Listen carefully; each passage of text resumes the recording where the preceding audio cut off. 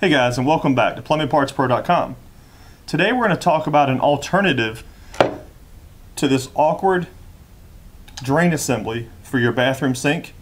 It's a pop-up assembly with several connections, several places where it can leak. We're going to talk about that and an alternative that you can replace it with. Check out the video coming up next. Okay, so here we have your basic vanity setup. Basic style faucet. Has a lift rod here that you would pull up and down for your stopper to stop up the drain. We're going to take a look underneath what that really consists of. So as you can see, we've got a typical basin drain here. This is what they call a pop-up assembly. Now this one's even better than a lot of them. Some of them are all plastic with plastic ball joints and plastic connectors. So this one here has several places it could leak. It's got where the ball rod meets here with this pivot joint that works up and down. So when you lift the rod on the top by your faucet, when you want to hold water or stop up water in the sink, what it does, it lifts this strap here. It's connected to this pivot rod, lifts it up, and pulls that drain down in the sink.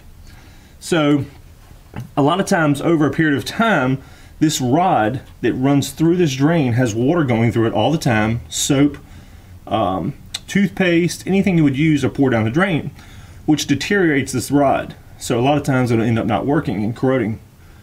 Also, they tend to leak a lot right here at this ball joint. They're kind of awkwardly loud because they're just loose and not a positive connection, and some of the connections up here that you really can't see are kind of hard to adjust.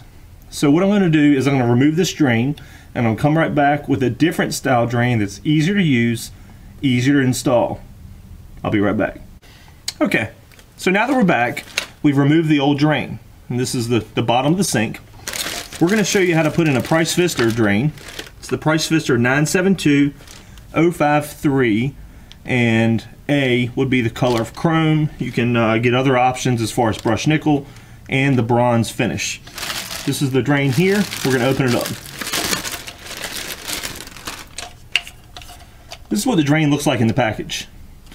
And what I really like about this one is it's really easy to use the stopper.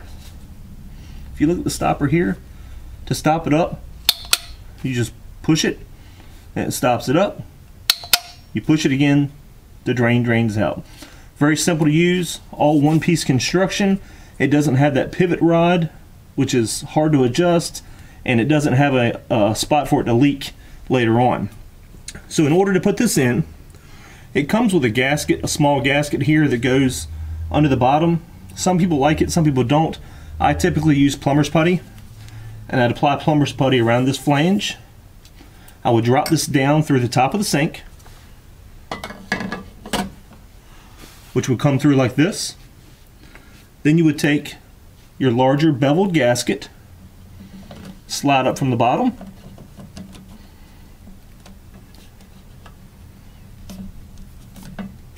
and then take the nut, slide over here, get it started,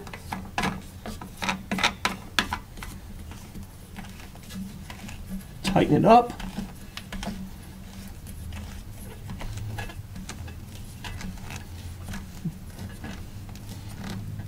you want to get it good and snug. You don't want to over tighten it in case it may crack the sink.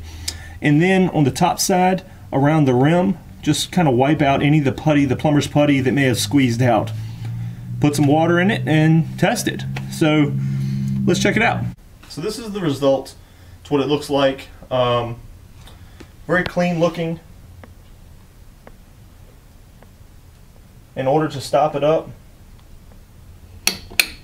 you just push the button, fill it with water. When you're ready to drain it out, drain the water out. It's that simple. If you guys have any questions about either one of these drains, the pop-up assembly or the Pfister push fit drain, let me know. Give me an email at info@plumbingpartspro.com, or comment down below. I respond pretty quickly. I'm going to put a link in the description below so you can purchase any of these in the chrome, the satin nickel, or the aura bronze color, the dark bronze color. And give me a subscribe. I got a lot of videos coming up on a lot of plumbing items. Thanks for watching, guys. You have a good day.